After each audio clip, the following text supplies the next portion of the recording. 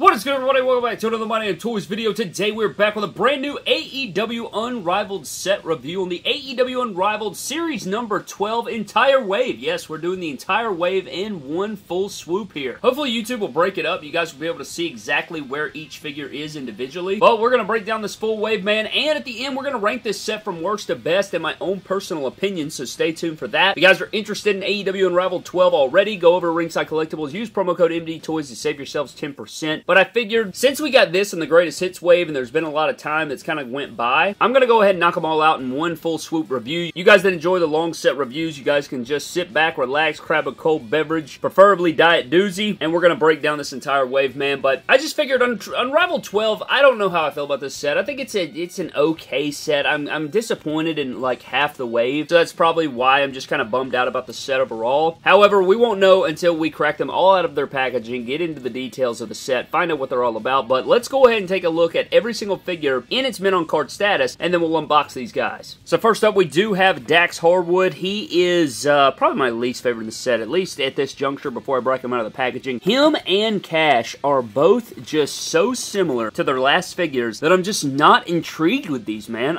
You know what I mean? Like, their head sculpts are the same. We did get like some new screaming expressions with these guys, but their last head sculpts were so bad I changed them for the Mattel ones, and now we're getting them again. We're finally finishing off our all-white, purple and white Pinnacle gear set here, which we're going to take a look at the full guys together so you guys can check that out. But there are these two guys. Not looking forward to these guys very much, man. We'll see how they go, though. But next up is Jon Moxley. Now, I know for a fact this guy is going to be stained to all hell when I put him out of the packaging. That is very unfortunate. Unless you have a Mox that doesn't have any staining on the torso or whatever, you're going to lose some tattoos, but I guess you could buy this one and then torso swap it if you wanted to, but that's just unfortunate. I do like this gear and the shirt, but it's just so annoying that you're going to have to deal with staining more than likely. So there's Jon Moxley. We also have Private Party. These are probably the ones that I'm most looking forward to. We've been waiting on these guys for a long time. They get Life of the Party shirts in white. I don't think they're going to stain. You have black pants, you have white pants, you got Mark Quen, you got Isaiah Kassidy. These look pretty sweet. These are the ones I'm most looking forward to, but we won't know until we crack them out of their packaging. But there's the two guys there. They look pretty damn good. They are number 107 and 108. And I did line them up in order. You got FTR. Oh my god. Okay, hopefully this was right beforehand. But the last one is going to be Jamie Hayter. And this is a very nice figure. A lot of people looking forward to this one. I feel like their female figures for the most part are pretty good. I wish they'd go to pinless joints, but I don't know, man. A lot of people are worried about the AEW line. I don't know how worried I am about it, but I do want to see things get better for them because I think there's so many great talents over there and there's so many guys I want figures of. But nonetheless, man, let's crack all of these guys out of the packaging and let's find out what the hell this entire set's all about. Dive into them one by one and get into their accessories, their figures, do some comparisons, and check out AEW Unrivaled Series 12 from top to bottom and then rank them from worst to best. Alright guys, so here's AEW Unrivaled 12 out of the packaging. Lots of stuff going on with this wave. Some things I like, some things I don't like, and I gotta be real, there's a lot of things I don't like. I'm just gonna give it to you right quick. There is a lot of things about this wave that I am just genuinely not excited about. I think another ranking video that would be cool is ranking every single AEW set. So that would give us, what, like 6, 7 AEW Unmatched sets, and then you'd have 12 Unrivaled sets. So we'd have like 20 sets. Maybe worth looking at one day, but I gotta get done with that Elite ranking, man. That video is taking me forever. It has taken up a massive amount of space on my computer. It is a massive project. Nonetheless, man, here we have FTR here. Boo. Figures, boo. Real people, yes. Figures suck. The wrestlers are good, though. These figures, though, not so much. But the guys are cool. Not you. Yeah, you. These figures. You suck. Alright. Then we have Mox. Woof. Then we have Private Party. Disappointment. Then we have Jamie Hayter. Okay, let's get into it. Let's start off with FTR. These figures, man, I just don't like the head sculpts. The bodies are very, like, odd. Like, Mattel, don't get me wrong, Mattel didn't really do it right either. Mattel had these guys looking like 12-year-old children, but these, like, I like these body molds. The figures just aren't aesthetically nice. They're just not. It's really their head sculpts that bother me the most because, you know, I think these are pretty accurate bodies to FTR for the most part. I don't like this big elbow sleeve they got on here. I mean, it's like an elbow brace practically. And with this on here, you're not doing nothing with this arm, man. You're just not. I mean, it is practically a cast on his arm now. So, I mean, there's that. You can remove it, but I guess it's a nice addition to see that's different. But I don't know. You have a black elbow pad here on the right side, white wrist tape. You have pretty much much the exact same gear we saw last time on his figure, except the D is over here, and then on the back you have FTR, which is okay. This is what his figure looked like last time. Nothing on the back, and then a red D over there. So they're very, very similar. I mean, dude, these are so similar to their last figures, it's insanity. I have a feeling these are going to shelf warm, just Hall of Fame level shelf warm, but we will see. Pinnacle knee pad, white knee pads, knee brace, black and white boots. I don't know, man. They're pretty stiff, which I guess is better than being super loose. But with this with this elbow brace on here, this knee brace over here that's kind of falling down, I don't know, man. These are just not, they're not the best. They're definitely not the best. And then you have Cash over here, which I do kind of enjoy the Screaming head sculpt. You know, it's better than the last one, but for his comparison, we're going to do a comparison with the whole Pinnacle and everything like that, but here's the last one. You guys can see, I put the Mattel head sculpts on there. I'm glad he actually has white wrist tape this time, but the trunks, nothing on the back, and then Cash on the front. White gear with a color, again, for FTR, and these figures are some of the worst shelf warmers you'll see, with their red jackets and everything, man, but they have pretty much the same knee pads. These are a little bit smaller, and then he has black boots with white laces instead of black boots with white outsoles. There goes the knee brace again, but these guys are just not the best, man. And if you guys want side-by-side comparison, here they are up next to their others. Let's zoom in shot here. Again, I replaced the Series 7 Unrivaled FTR with their Mattel head sculpts just to see how it would go, and it's okay, I guess. I don't know, man. These figures are just not some of the best you'll see from AEW, you know, and that's just the way it is. That's the way the cookie crumbles here. I would say I do like the Unrivaled 12 better than the Unrivaled 7. I think not having wrist tape, I think the gear is slightly better on the purple. I like the purple and white and black better than the red, black, and white. And it actually says FTR on their butt compared to nothingness. So, yeah, there's that. But let's take a look at the full Pinnacle up next to each other. And there is the shot. There's the shot of the full Pinnacle. They're all in their white and purple. They all look really clean. I mean, it's not perfect. I think if I had to rank these figures from worst to best, I would go Dax at the bottom, then Cash, then MJF, then Shawn, then Wardlow. But I'm a big Wardlow guy. I like Wardlow. I like the figure a lot. The Shawn Spears figure is really damn good, though. I like the tattoo and the sleeve and everything he's got going on. This MJF would be up there, but his head sculpt sucks. But yeah, that's how I'd rank those guys. But then you gotta take a look at what? The Pinnacle versus the Inner Circle. So let's go ahead and look at that. And here's the shot that we have waited, what, 2 years for? Something like that. I don't know. That's rich coming from you, Brad. Others have waited years for you to do another updated shot of the MDT arena with figures wrestling in it, you dumb piece of shit. But here is, you know, this convolution of figures here. These 10 figures we waited for a while on. To get these in hand, to see these here, very good stuff. You know, finally completed. Now we just need a Blood and Guts or Steel Cage set. That's something I'd like to see. I'd like to see a crowdfund project from AEW and Jazwares, but I don't know if I trust that shish. I don't know. Or Stadium Stampede set. I don't know, bro. I don't know if they could. I don't know. Could they pull the weight of that? I don't know. I think people would fear probably of quality and staining and things of that nature, man. So I don't know about that. I'd like to see it, you know. I'd believe in them enough to go forward with it and fund it and like back it. I don't know. You guys can let me know what you think about that down in the comment section below. But for accessories with this guy or for FTR, you do get this Screaming head sculpt and then you get this straight head sculpt or this kind of just smug sort of Cash head sculpt, which this one looks like Cash. This one doesn't really look that much like Dax, to be honest. But you do get these interchangeable head sculpts. You get a Screaming head and a straight-faced head for both guys. And then you get no interchangeable hands with Dax, but you do get mic holding and fist with Cash. Our next figure in this set is going to be Moxley, man, and they do have a new head sculpt here, which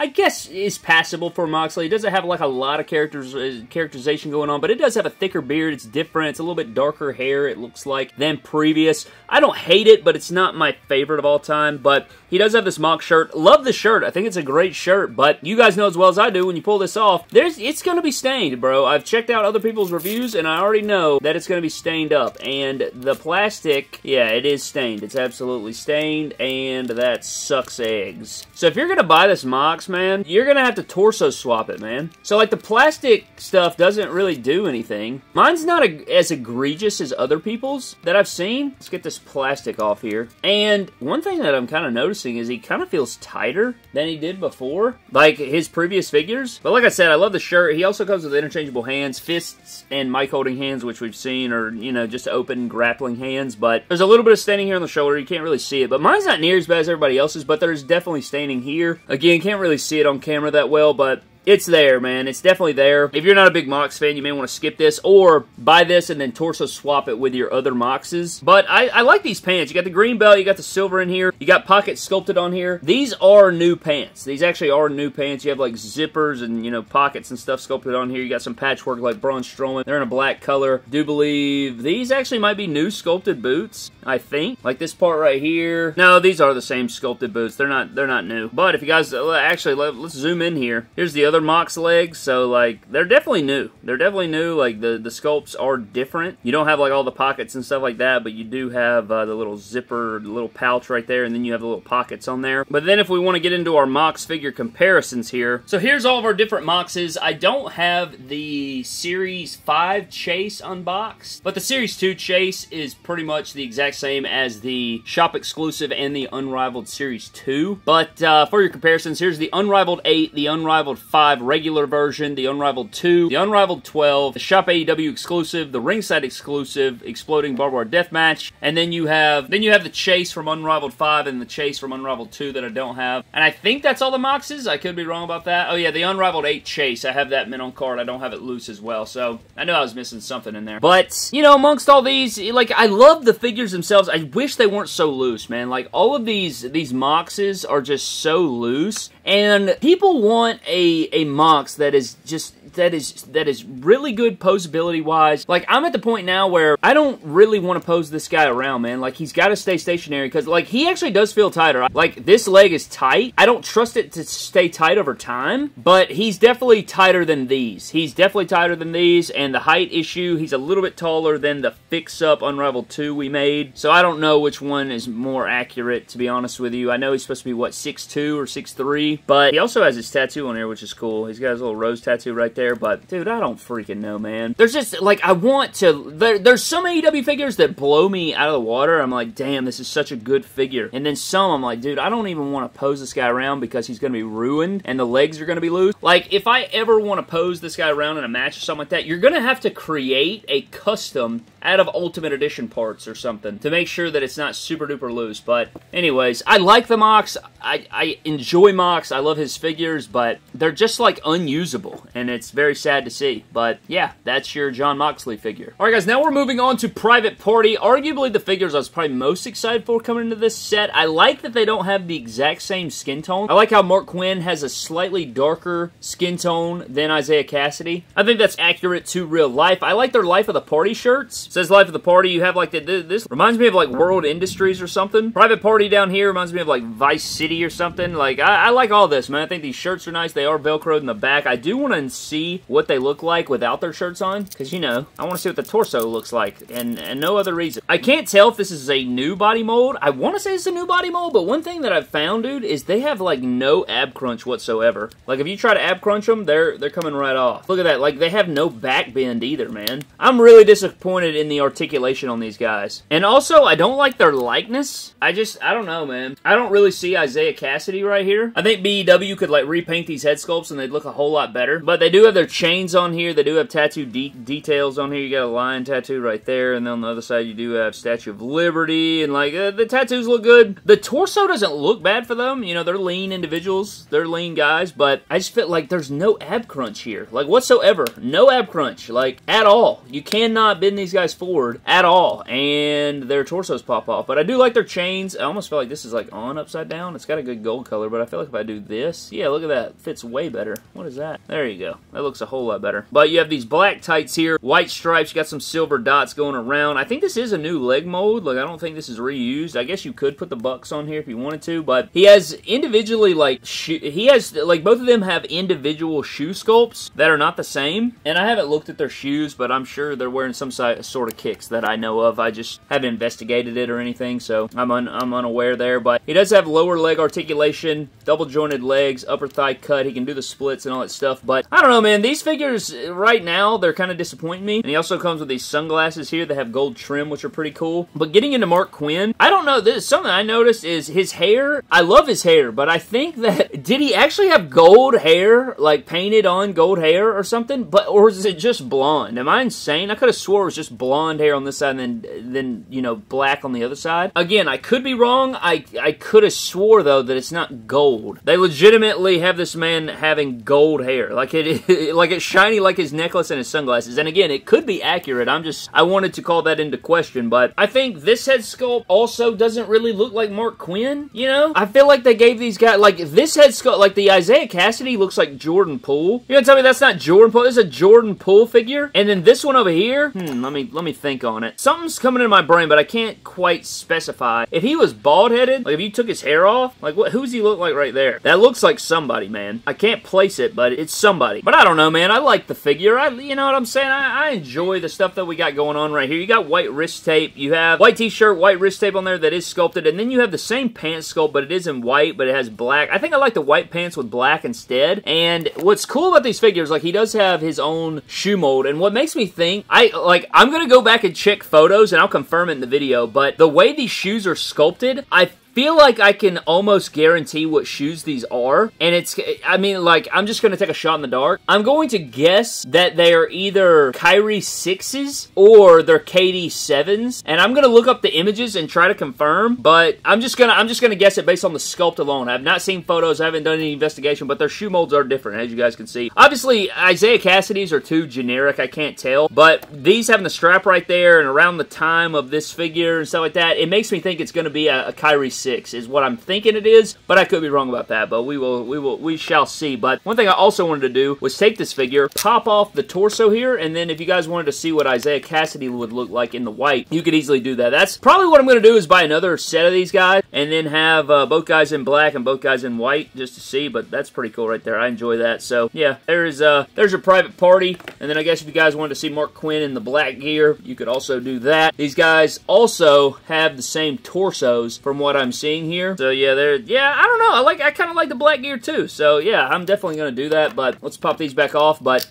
let's pop these off and then get into some figure comparisons. So for Private Party, you do have Matt Hardy here. So you got Matt Hardy and Private Party. But there they are up next to each other. I think they get to, dude, now I cannot stop seeing Jordan Poole. That's all I see when I see this figure. I am looking at Jordan Poole in figure form right here. Don't test me. But yeah, I mean, it's solid. It's definitely solid. I like these guys. They're just not my favorite of all time, but we'll see. Like, I enjoy them in real life. I'm just saying, as far as their figures, I think they could have been much better here. So getting into Jamie Hayter, I actually like this figure a lot. I think the head sculpt is decent enough. You know, I think it needs a little bit more brown in the hair and stuff like that. And they also tried something very unique here with the torso, in which they pretty much added like this little piece cover right here to be like, you know, the little abdomen piece, which I think is pretty clever as far as adding this little rubber piece as like an additional, you know, like as part of her top. But you can actually like remove this, so if you guys don't like that on there. Also, her waist pops off incredibly easy, but just to showcase a little bit here, it's hard to do, but God in heaven, I can't get it. But basically what's annoying about this figure is if you do any ab crunch at all, her whole entire waist is going to pop off. So just look at that right there. That's crazy, man. Like, you're going to have to hold this and then ab crunch her forward, but even then, it's not going to really work for you. Like, it's gonna pop off. So that is something I've noticed here. Aesthetically, figure looks good. Like, you got her tattoos on here. You got some wrist tape. Figure aesthetically looks pretty good. You guys know AEW with their cheekage on their figures. They always do this. So, you got the cheekage. You got her tattoo here on her thigh. You do have, like, her leg bands or straps over here. All painted on nice. Like, I like the figure aesthetically. I think it looks good. The boots look good. I like the sculpting here on the boots with the chains. You even get some like boot material or like texturing right here. Got the black and white, the white and black. Knee pads look good. She articulates fine, except for the ab crunch. I can't stand this ab crunch. And also, she comes with like these relaxed style hands. She comes with fisted hands, and she comes with like standard mic holding hands. Not a lot of good accessories in this set, to be honest with you. You get the, like, Private Party's t-shirts are the best by far. And then you have Mox's shirt, you have the sunglasses and necklaces that come with Private Party. But as far as Jamie Hayter is concerned, you just get hands, and then her freaking chase figure has a jacket, for the love of God. And that is it. So, but yeah, like, if you diaphragm her here, she's okay, but as soon as you go to ab crunch forward, her waist is going to pop off. But look at that right there. To the side, just to give you guys an example, I'm going to try and just do an ab crunch here, and it pops off. So, that is not ideal. I was trying to, like, pop the top part off so I can get rid of this piece here. So you guys can see this whole piece here. I might cut that off, but I don't think it's really going to do much for you. And like, God in heaven, I don't know, man. I don't freaking know. But anyway, let's get into some figure comparisons. Yeah, this Jamie Hayter figure aesthetically is fine, but she cannot like move really as far as ab crunch. She's almost like an elite and a basic put together. But for your AEW women's figure comparison, you do have Ruby Riott or Ruby Soho with Jamie Hayter and Britt Baker just to kind of show off the sizing and stuff like that. Not my favorite figure by far, but it looks good up next to these, I'd say. I don't know her exact height, but also think some lipstick or something on her lips would probably add some detail to the face. Maybe darken up the eyebrows a bit. I don't know. I'm just throwing shish at the wall, but that does it for your Jamie Hayter figure comparisons.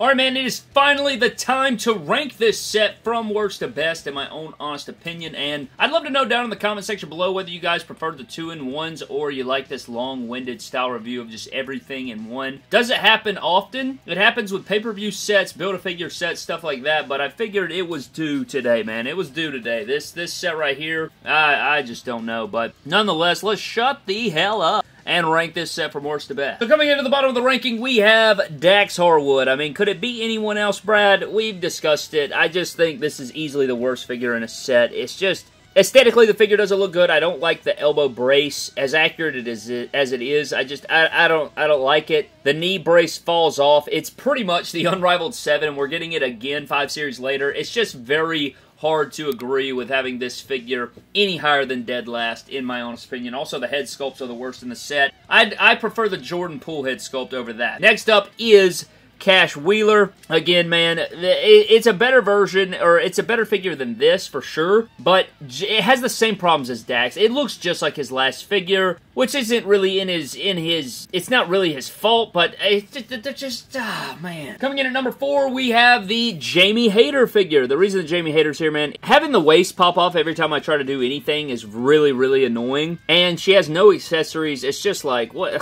I like Jamie Hayter, but Christ on a bike, man. Next up, we have the Unrivaled 12 Jordan Poole figure. In all seriousness, I like this figure. I don't think the head sculpt looks anything like him, but I feel like his feet look a bit big or something, and I don't like that him and Mark Quen both, like, struggle with their ab crunch. I don't know, man. I'm kind of slightly disappointed in Private Party's figures here, but I still enjoy them. Coming in at number 2, this might shock you, but we have the Jon Moxley figure. I mean, I'm trying to base this on a lot of stuff, man. If you guys don't know the criteria for the ranking, excitement level for the figure, feel in hand, likeness to the character on TV, head sculpt, accessories, posability, feel in hand, all these things come into fruition here in the ranking. Like, they go into the criteria. I respect that they tightened up the legs. I actually like these pants. It's very similar to his last figures. My staining's not as bad. The staining is a huge issue. I don't really care for the head sculpts, but collectively, this figure is better than the previous 4, in my personal opinion. And I know we've had so many Moxes, but he is better than these figures. I'd rather have the Mox than the rest of these, considering all these others' issues. And then number 1, I think, is Mark Quen. I like the Mark Quen figure. His feet are slightly smaller than Isaiah Kassidy. It looks a bit better aesthetically. You guys know I love white gear. I love the white Life of the Party shirt, or the Private Party shirt. I know him and Kassidy have the same exact accessories, but I prefer the Mark Quen. I also like his hair, even though it's like dipped in 24 karat gold for some reason. I still prefer his figure over the Kassidy figure, and I stand by that. So this is my ranking. Kind of difficult to rank, not really though. I think Unrivaled 12 collectively is not the best wave ever. I think that these are probably going to be hanging around until the Black Friday sale at the end of the year. I could be wrong about that, but I think we will be looking at that. I think a lot of these are going to warm shelves, and I worry about that, but we will have to see what comes of all of that. But I want to know down below what you guys' thoughts are on all of these figures down in the comment section below. I would like to know. Before we get out of here, huge shout out to our patron army. Thank you guys so very much to our patrons over there on the MDT Patreon. Click the link in the description below if you guys are interested in something like that. But I am getting the hell out of here. Thank you guys so very much for watching. Leave me your thoughts on Unrivaled 12 down in the comment section below. Would you rank these figures? Where do you stand on these? Did you get these yourselves? I'd like to know down below, but I'm getting out of here, man. Subscribe to the channel. Follow me on Instagram, Twitter, and TikTok at My Damn Toys. I'll see you guys next time. Have a blessed one, and I'll catch you on the flip.